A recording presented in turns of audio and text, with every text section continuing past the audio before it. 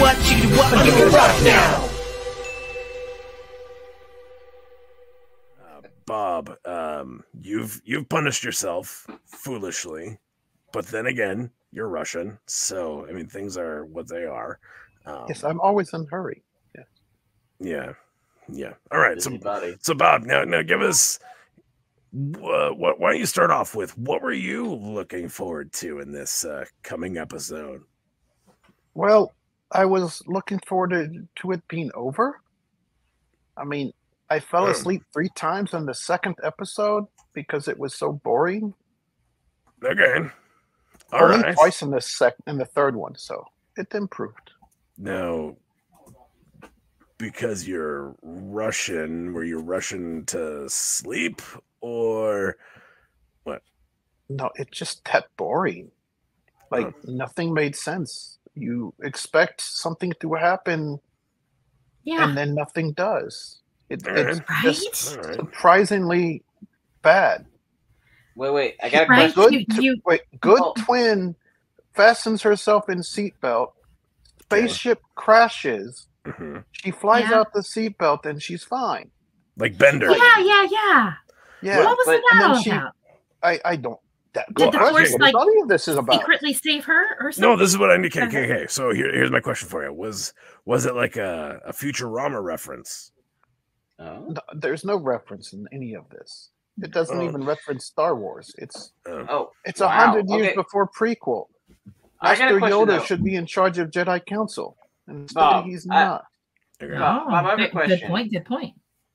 Wait. Can I have the floor, please? So it's the Force is apparently female, right? And it's now all for women or whatever. But does anywhere in these 3 episodes that you can remember that you were awake for, does any of it pass the Bechdel test? Well, there is no Force. It's the Bechdel test. You know, when 2 ladies are on stream and they're not talking about men.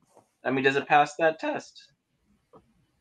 I mean, because that was a big deal back when Black Widow came out, and Disney made a huge deal about it. So I mean, do they check all the boxes on this one? That's really what I want to know.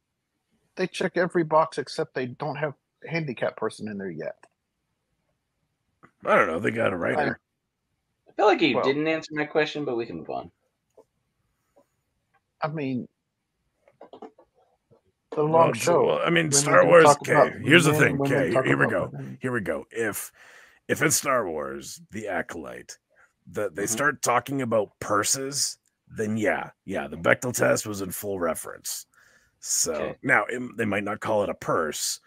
In this show, they might call it a purse or something, right? Yeah, but just like they call a mechanic a mechanic. Yeah, even the mechanics were mechanics. Yeah, mechanic.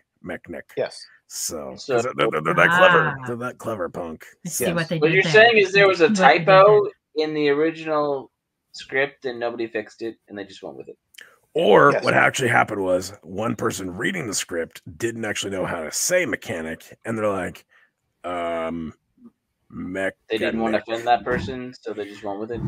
I think that it's different than a standard mechanic in that it's female. They go outside of the ship. There you go. That makes sense. That makes sense. A female mechanic is actually just a mechanic. If it's a woman mechanic, I mean, she's obviously not a real mechanic. So calling her a mechanic, it's kind of like the assistant to the assistant manager. It's the same thing. Like the mechanic is over there making the picnic.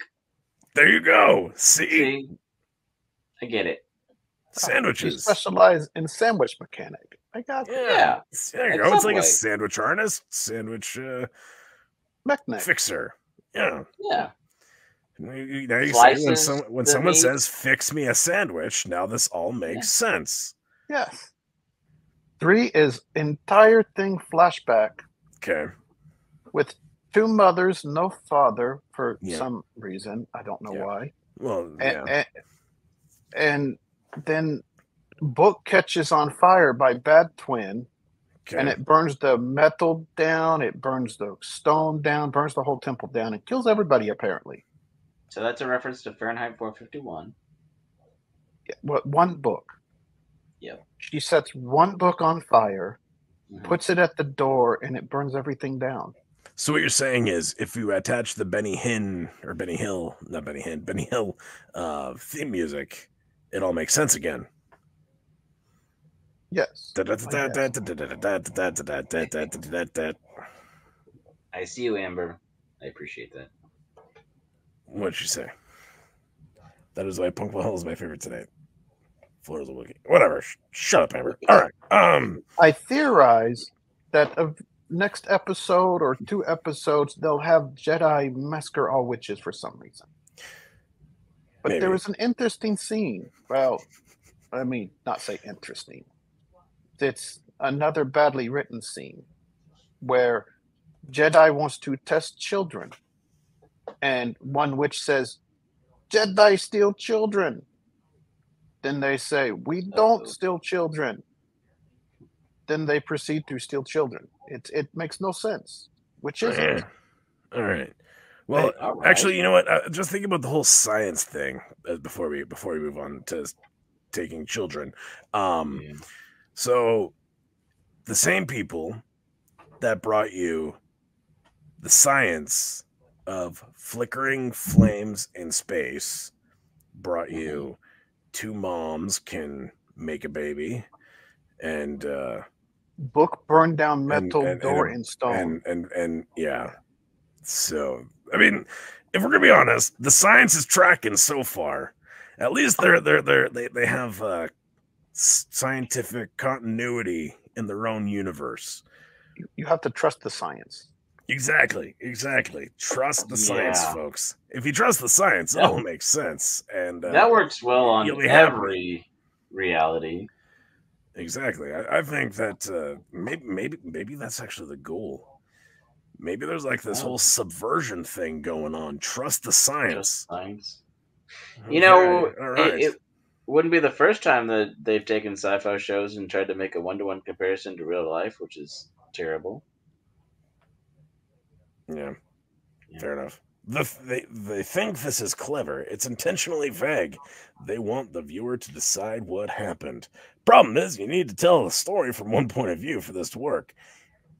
Well, yeah. Let me give an example. When Jedi supposedly take children, they say we will only do it with your permission.